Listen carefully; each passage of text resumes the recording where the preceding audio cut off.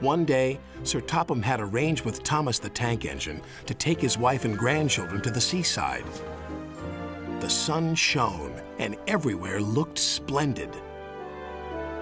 But Lady Hatt was feeling hot and tired. She took her troubles out on Annie and Clarabelle.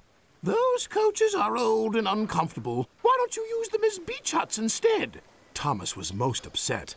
"You won't let them turn Annie and Clarabelle into beach huts, will you?" "Of course not, Thomas," replied his driver. "But I must admit they could be smartened up." The next day, Sir Topham Hatt used Percy to take his family to Harold's airfield.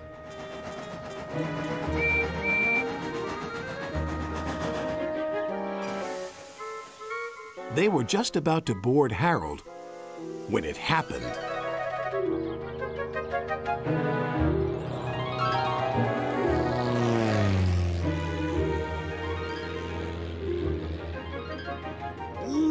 "What was that?" cried Sir Topham Hatt. "That's Tiger Moth," grumbled Harold. "It's rude and flies much too low." "So I can see. Please take us up, Harold, before there's another disturbance."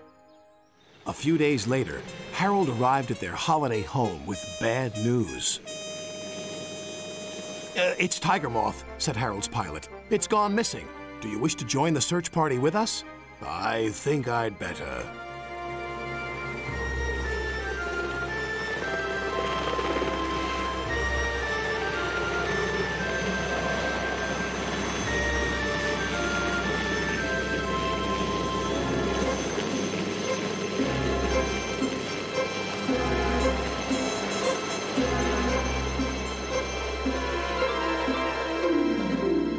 "There's Tiger Moth," called Sir Topham Hatt.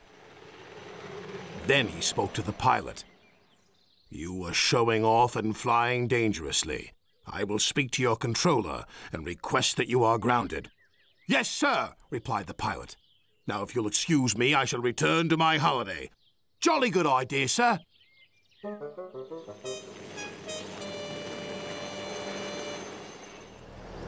Sir Topham Hatt arranged to meet up with Toby and Henrietta to take them somewhere special.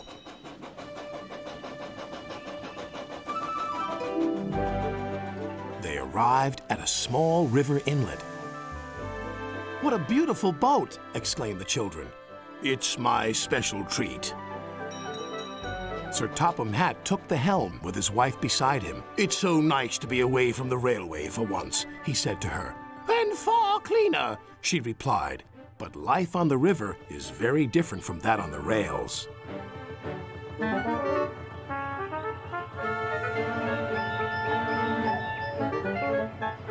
The family were enjoying themselves so much that they forgot to watch where they were going. "Oh, botheration," said Sir Topham Hatt. "We're stuck." And they were. Other boats tried to pull them off the mud bank, but it was no use. Percy saw the commotion and stopped.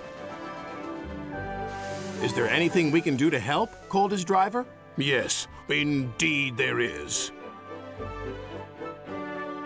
"This is the life, isn't it, my dear?"